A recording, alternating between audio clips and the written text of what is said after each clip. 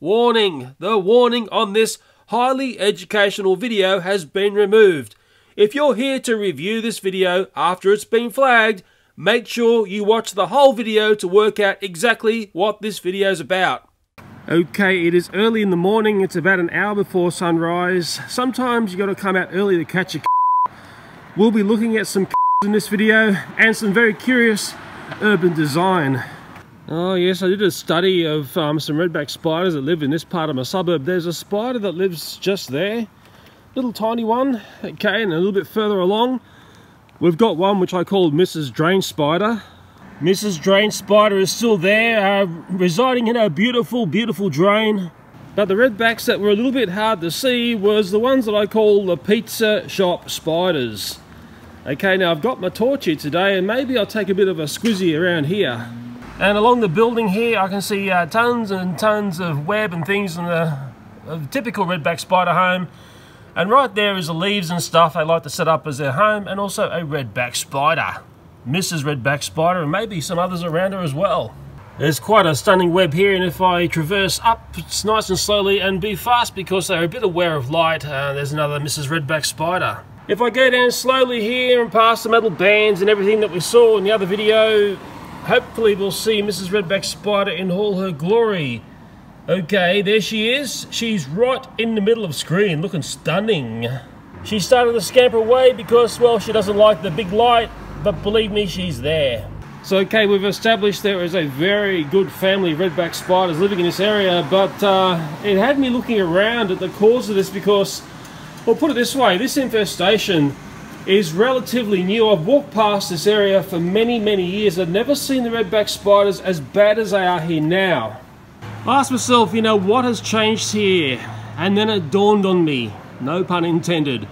What is different in the suburb here? What is different around the local pizza shop? And what we are looking at right in the middle of the screen is something relatively new. It's only been here for a year, and I believe this here is the cause and effect of the spider infestation. The local children love to sticker slap this thing. It's actually like a bin, okay? So you can put your rubbish in there. It's made of metal. It's a curious design, and maybe we'll just traverse to my Google Maps chat about what used to be here before this bin was here. Okay, welcome to my suburb as seen through Google Maps. A strange suburb because there is a hidden shopping centre in the middle of the suburb, and I'd say these pictures are from, let's say, 2 years prior to me making this video. But most importantly, what we're looking for here is, where is that metal bin which is in front of the pizza shop? I can't see it, but what I can see, and I know it's still there, is the older style of bin that the council used to put in the suburbs, and we will take a look at this other bin in this video. So Google Maps has let us see back in time a little bit, but there is another mapping service called Near Maps that would really pinpoint exactly when this bin was put in place, but sadly I can't afford their miraculous mapping service. It's got a bit of a thing there from the people who make this style of receptacle in the urban environment. And if I go down here, I can see that it's got a key area, so you can open up this side and get the bin out. But what I also see if I traverse down further, and boy oh boy, this thing becomes the apocalypse, I see tons and tons and tons of redback spider activity. Okay, look very carefully there. Right in the middle of the screen is a very small female redback spider. She's on the move.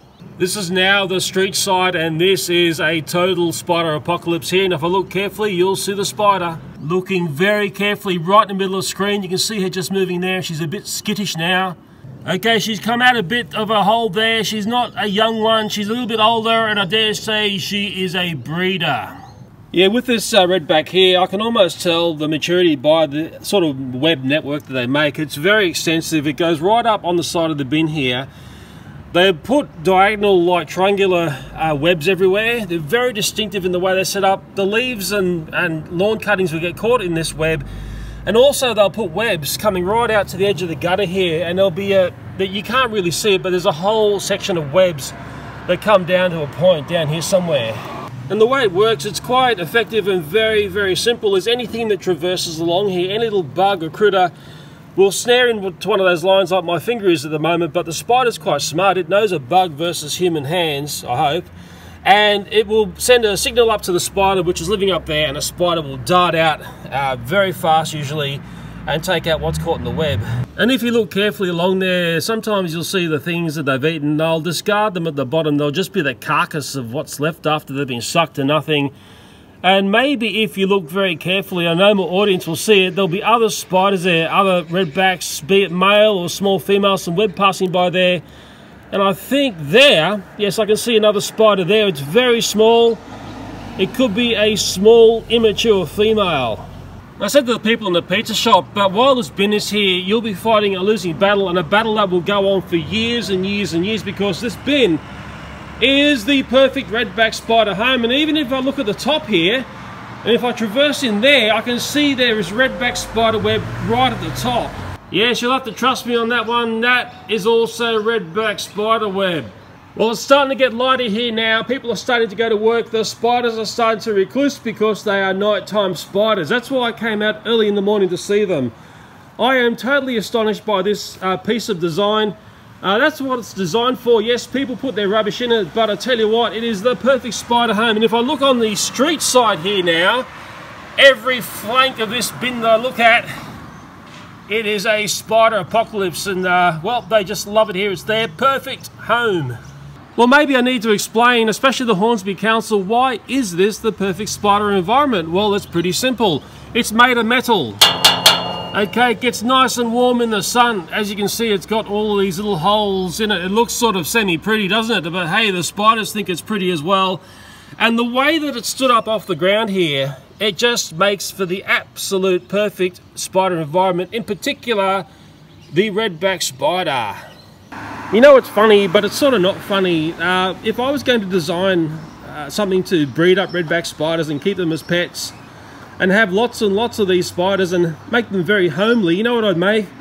Well, you're looking at it right on screen there. The more I look at this and the way it's set up and the way it attracts spiders, I'm almost thinking it is the perfect redback spider home. And if you're the person that comes along and empties the bin, and this is the side you'd work from here, if you open that door there and you pull out the bin inside, boy oh boy, you better be wearing gloves, because I can guarantee to you there's a very high probability you're going to have a nasty spider waiting for you.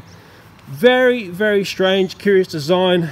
Wow, I wonder if I'll be able to get these bins removed from the suburb from what I've discovered of what goes on down there. And it ain't pretty. It has been quite a productive morning. It's getting lighter and lighter, and lots of people have stopped by, the early morning joggers and runners, and I said, Leo, what are you up to? And I said, look, I'm doing a study about the bin there and the redback spiders. In fact, off in the distance there I can see another one of those bins, but what I want to show you, and I may have showed you this in the Google Maps section, is the older style of bin is still here, and this is the style of bin that is perfectly fine for the part of town where I live. And just looking around the bottom of this bin here, is there something that you notice, ladies and gentlemen, boys and girls? And if I come in really, really close here, along the bottom of this concrete bin, you know what? I can't see. I'm hoping the Hornsby Council can see this as well. I can't see any redback spiders.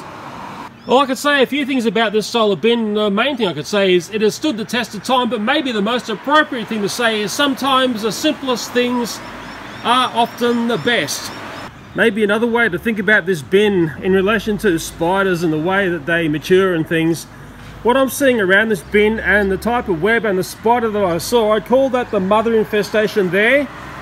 So the bin's the mother, and in a sense, what was going on in the shop behind there was the daughter. And I dare say the daughter is directly related to the mother. Council installed hazard number 1. Over there, Council installed hazard number 2.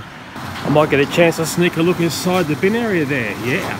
Okay, this is the middle of winter and the redbacks will be reclusing. First time I've seen it here, no way am I going to poke my fingers in there. There's redback web there.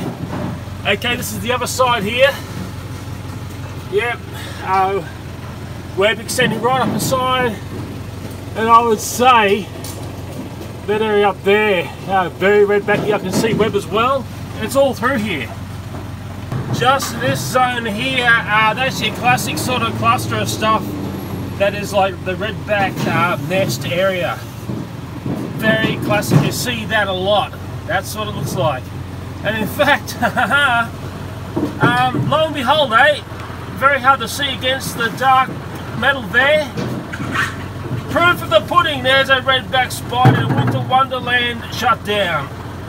Nice little dump truck, isn't it? That's the smaller dump truck that does these styles of bins, and the man who manages this bin, he knows about the problem because the shop that was affected by the redbacks actually have contacted the people who look after these bins. And now whether the council is going to do anything about this, well, that's the big question in all this, isn't it? But that is the perfect redback spider home. And I should also add that the people who owned this shop here, which had the redback spider infestation, they are extremely thankful to me, because what I pointed out to them really opened up their eyes, and it had us querying, wow, what's caused this? Because, well, we've never seen anything like it here before. Yes, it's just amazing how one little change in the suburb can cause a catastrophe. This video was shot in 2 different times during 2018. The first part was April, that's the end of the spider season when the spiders are still active, and then when the bin man turned up, that was July, and that's when the spiders are reclusing in Winter Wonderland. The very simple way to solve this problem, that is, if you see it as a problem, and I do believe the pizza shop owners see this bin as a problem, is remove the bin, because that bin is nothing but a major spider nest. There may be places where this bin would work really well, right in the middle of a city, but unfortunately where I live, it's surrounded by bush. The redback spiders would prefer to live in the suburb versus the bush, and these spiders are really, really good at adapting to non-natural environments. The fact that the bin got so badly spider infested in what was a very short time is proof of that. Because I studied these spiders via my many redback spider videos on my YouTube channel, I know what these spiders like and I know what they don't like, and I could come in and make this bin a very uncomfortable spider zone. My method to control the spiders would be fairly simple. It would be inexpensive and it would last over a number of spider seasons. But it's not my job to come in and fix up what is essentially the local council's big problem. As I'm finishing off this video, the next spider season in Australia is about to hit. I'm going to keep a very keen eye on this bin, and also the spider activity that will build up around the pizza shop again. But who knows, strange things can happen. I might go for my morning walk one morning and the bin may just disappear. Someone in council might whisper to another councillor, "Psst, did you see that video about our metal bins which have become spider nests? We better get rid of them." But I think the chances of this bin disappearing fast are going to be next to zero. But don't you worry, I'll keep you updated in what goes on around this spider-infested bin.